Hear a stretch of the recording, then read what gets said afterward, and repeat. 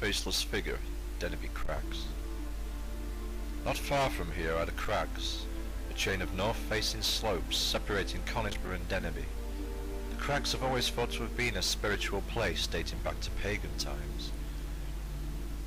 The cinder paths between Conisbrough and St Albans Church, Denaby, have many legends embroiled around them, so it's with little surprise that tales of folklore arise. What time is it? It's about 9 o'clock-ish, pal. Oh, right, I'm gonna get belted when I get in. I'll see you at school tomorrow. I'll see you at school tomorrow, mate. See you. One autumn evening, a local boy was running home down the Craggs when he saw a man dressed in a black coat and flat cap walking up the winding path towards him. He appeared to be looking at the floor as he laboured his way up the hill.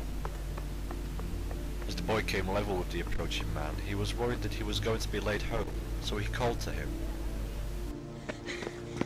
Has thou got time on thee? The man looked up as they drew level, and to the boy's horror, revealed that he had no face. Frightened and screaming with terror, the boy sped off down the Craggs at full pelt, looking over his shoulder at the sight of the faceless man in close pursuit.